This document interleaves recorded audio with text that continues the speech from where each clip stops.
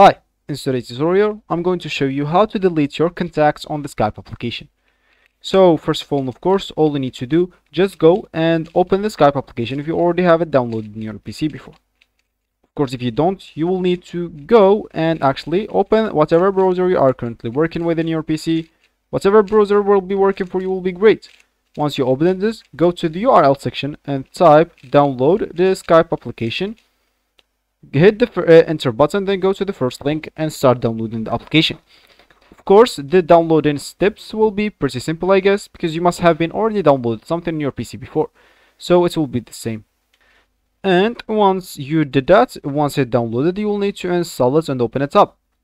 Once you did that, again, you will need they will ask you actually to log in into your account. Of course, if you don't have an account, you'll need to go and create one. And again, once you did one of those options, you'll find yourself here with this homepage or this main screen, and of course with the welcome and your name or your username. When you do that, and as we said in the beginning of the video, we would like to delete some contacts on our Skype application. So for me here, if I click at the contacts at the left, the top left option, as you can see, I'll not have any contacts here. As you can see, if I click as view all or view my contacts, I'll not see anyone, just this echo and sound test servers. This is not some contacts. But of course, let's just pretend that's one of our contacts. Of course, if you want to delete them, simply right click on them. And as you can see, you'll have the option of add to favorites, view profile, edit contacts, or delete contacts.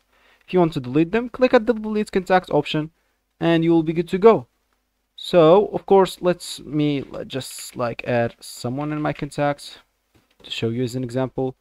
So this is a bot, of course. Okay, let's just choose this as an example.